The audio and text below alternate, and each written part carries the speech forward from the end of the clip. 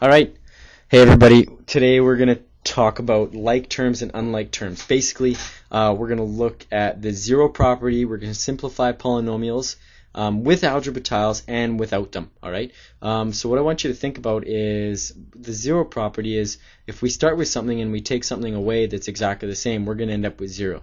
Kind of like if you get robbed. All right. I got robbed. All right. So zero property is when we have one negative and one positive tile of the same shape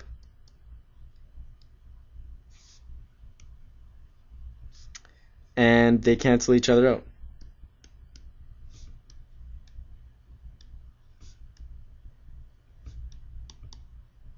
This is kind of, it's really important that you go back and look at lesson 5.1 and go and check out how to use algebra tiles if you did miss those classes. All right, so simplify the algebra tiles below using the zero property. Then show the same simplification using variables. Well, what we're going to do is remember that yellow right here is going to be positive and red is going to be negative. All right, so let's look at what we have here. We got three big x squared, so this is x squared, and we've got a negative x squared here. All right, so these two can cancel out and we're left with just x squared. Next we're going to look at our ones. Well, we've got three negatives over here, 1, 2, and we've got two positives, so we can cancel out 2 each, and we're left with a negative 1. All right, next we can't cancel any of these out because it's just we've got 4 of them. So overall our polynomial is going to look like this: x squared, this is that one, and then we've got minus 4x,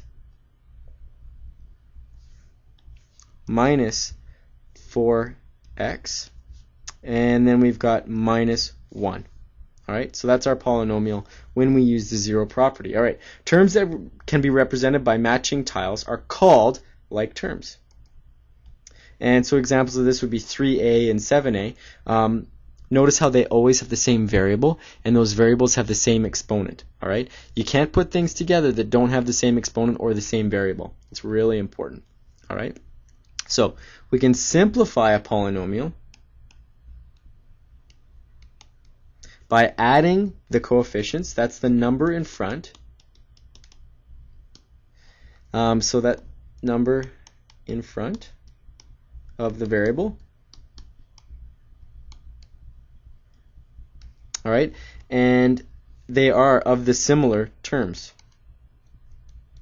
So we can simplify a polynomial by adding or subtracting coefficients of similar terms. And those terms, a term makes up of like 4xy squared, things like that.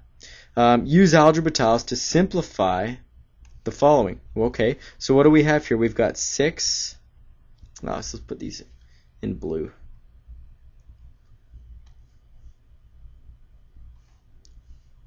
All right, so we've got 6 blue, 1, 2, 3, 4, 5, 6. All right, and we've also got positive 5 here, 1, 2, 3, 4, 5. And we'll put the negative in red. We've got 1, 2, negative 2a, and we've got negative 6. And what we can do is we can look and we can cancel. So what do we have? We've got 2 negative a and 6a. So we can cancel 2 of these out and 2 of these out. And then we can cancel 5 of these out with 5 of these. And what are we left with? We're left with 4a minus 1. All right? So we can only put things together that have the same terms. All right? And we have a binomial. It's got 2 terms in it. It's also a polynomial because it's got more than one. The coefficient is 4. All right, and our constant is negative 1, and our variable is a. And you'll also notice that there's like an invisible 1 there, and that's our degree. All right, let's turn down to the next one here. I like to use shapes to organize my information. So we're going to put a square around anything with an x squared. And remember to keep that term, the symbol in front, so the negative or positive, it's got to stay with inside your box. And so we could go a circle around our constants, and we've got one right here. And then we can go a different color and put it all around our x's. And I'll make these rectangles just a little bit bigger so we can tell. Alright, so in the end we're going to go 4x squared, and we've got a negative 6x squared. Well, 4 minus 6, we're going to be in the hole, so it's going to be negative 2x squared. We're done those two. And then we're going to go to our circles. It just helps us organize our information. And we're going to go 2 plus 1, and we get plus 3. And those are done. And then now we're going to go negative 7x plus 5x. So we're more negative. So it's going to be negative 2 minus 1. And we're going to get negative 3x. You'll notice that we've got a few different variables. We've got one variable, x, and this is a degree 2. We always look at our highest exponent to name the degree of that polynomial. Alright, next we got two more questions here, and so we've got 19y squared minus 9 plus 5y plus 4y plus 15 minus 5y squared. So what we're going to do is we're going to organize our information again. Everything with an y squared gets the same shape, and everything with just a y will get into the same shape, and we got to make sure we keep our sign with it. Alright, so 19y squared minus 5y squared, we're going to get 14y squared. Those two are done. And then we've got 5y plus 4y, and that's going to be 9y. Those two are done. I always like to go in descending order of my variables. So we start with the one with the highest exponent going down to the one without an exponent. Negative 9 plus 15, and we're going to be plus 6. Alright, go to the next one. Oh, look at this one's a little bit of a doozy there. We've got 4xy minus y squared minus 3x squared plus 2xy minus x minus 3y squared. Let's start with our 4xy, 2xy, and then negative y squared. We'll go over here. Oh, we got a negative 3y squared.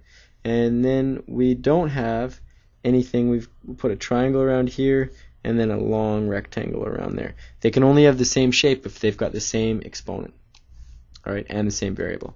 So let's go with our negative y squared minus 3y squared. We're getting more negative, so we're going to go negative 4y squared. Those two are done.